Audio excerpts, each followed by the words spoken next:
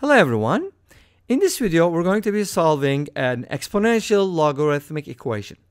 We've done similar equations before, and this could be considered an easy problem as long as you know the special property. So, I'll be presenting two methods, and let's start with the first one.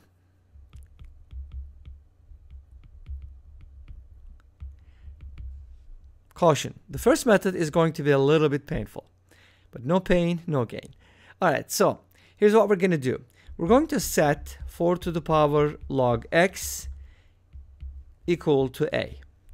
From here, we can basically log both sides, base 4. Let's do it. And that's going to give us the value of log x.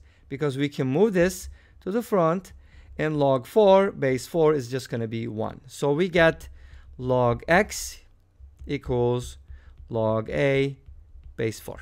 So this is a really nice feature or property of logs, but notice we haven't found x yet. So let's go ahead and find x. So my idea here is to find the x in two different ways and kind of set them equal to each other. And that's going to be kind of interesting. We're going to be going through some manipulations. So how do you find x from log x? You can go ahead and use the definition. This is base 10. Go ahead and use that expression as an exponent, and the result will be x. So this implies x equals 10 to the power log a base 4. Great, so we found the value of x in terms of a, which is fine, because I want to associate a and another variable. Now we're going to go ahead and set the other one, which is x to the power log 4, equal to b. And then from here, finding x is fairly easy because x is the base. In the other case, it was in the log and it was in the exponent. But this time it's easy. You just need to raise both sides to the power 1 over log 4. That's what you gotta do. All right? So if you do that, the log 4 is going to cancel out. You're going to end up with the following. Let's clean it up and rewrite it. X equals b to the power 1 over log 4. And this is base 10 log 4, okay? Now, we have two different expressions for x, but they mean the same thing. So let's go ahead and set them equal to each other. Let's write b to the power 1 over log 4 equal to 10 to the power, which is the other x value, log a base 4. All right? So how does this help? This kind of looks confusing, doesn't it? So here's what I'm going to use. I'm going to use the change of base on this one. How does change of base work? Change of base works like this. If you have log m base n, you can write it as log m over log n. Here I use base 10, but you can use any base you want. That's change of base. So I can go ahead and write this as log 10 to the power log a over log 4. Here I want to use base 10 because notice that this is also in base 10. So let's rewrite it. B to the power 1 over log 4 equals 10 to the power log a over log 4. Do you see what I see? Both of these expressions have the same denominator in their exponents. So what does that mean? It means we can raise both sides, and I'd like to move this a little bit, I don't know, just a little bit forward so that we can easily take the powers. So I'm going to go ahead and raise both sides to the power log 4. Actually, I should move the equal sign too, but anyways, you get the idea. Log 4. And that does actually miracles because log 4 is going to cancel out. Log 4 is going to cancel out. We're going to come up with a very simple expression, which is nice. B equals 10 to the power log a. I know some of you guys are very familiar with logs and you're saying like, why is he doing all of this? It's very painful, I know. But notice that we're using a lot of properties of logs, so hopefully this is a good learning opportunity. Okay, now, what is 10 to the power log a? Okay, I'm going to give it to you. It is a. Because we have this nice property, if you have x to the power log of something, let's call that z, with base x, this is always equal to z. So when these two bases are the same, the answer is z, or that number, that thing.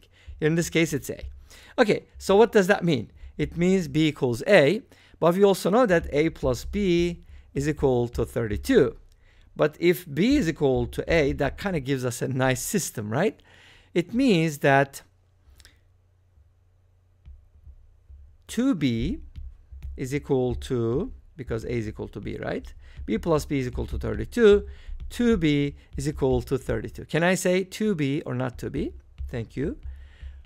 b equals 16. Now what does b equal? b is equal to x to the power log 4, and that's equal to 16. How do you find x from here? Easy. You can just go ahead and raise both sides to the power 1 over log 4, but you still haven't found x. Let's go ahead and simplify this. How do you simplify this? I can go ahead and write this as 4 squared to the power 1 over log 4. And then I can just go ahead and write 1 over log 4 as log 10 with base 4, because when you have the reciprocal, you just switch these numbers around. Make sense? And then you can go ahead and switch the 2 and this one, because they're both exponents. 4 to the power log 10 base 4 to the power 2. But remember our property, this is 10. The answer is 10 squared, which is equal to 100. Okay, I've taken too long. I know this first method was too painful, but now here comes the second method. Okay, hopefully you'll appreciate that after the first one. That's why I always tell my students, okay, I'm going to show you the more painful method first so you can appreciate the second one better. Okay, now, what am I going to do?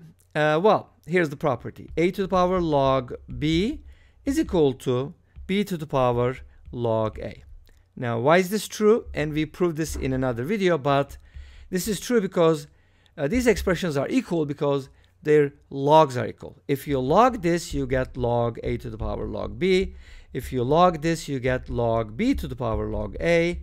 This becomes log b times log a, and this becomes log a times log b, and they're equal.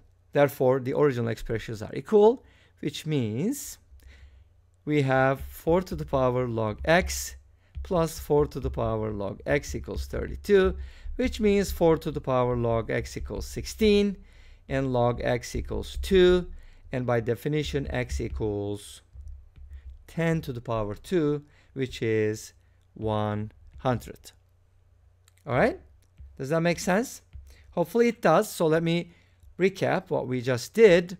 We used the really nice, cool property that a to the power log b is equal to b to the power log a right here. And that is perfectly what we have. And so those two things are equal. All right? It's just a little trick that we use in these kinds of problems. And then from there, we easily get the answer. And this brings us to the end of this video. Thank you for watching. I hope you enjoyed it. Please let me know. Don't forget to comment, like, and subscribe. I'll see you tomorrow with another video. Until then, be safe, take care, and bye-bye.